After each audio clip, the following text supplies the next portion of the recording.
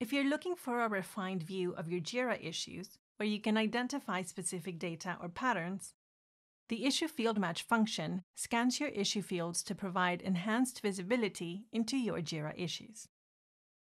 So how does it work? issueFieldMatch takes a subquery that narrows down the scope of your search, the name of the field you'd like to search in, and the text pattern you're searching for within that field. Say you want to search for all in-progress issues in your project that contain the text error 404 in the description. For a quick start, use the Insert function dialog box to build your query.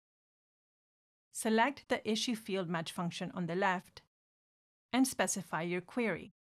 In this case, that's the project key CSC and the status in progress. Next, select the field you want to search in, which is the description field, and type the text pattern you're looking for. Click Add to Query, Search, and you'll get a list of in-progress issues within the CSC project, with error 404 contained anywhere in the description.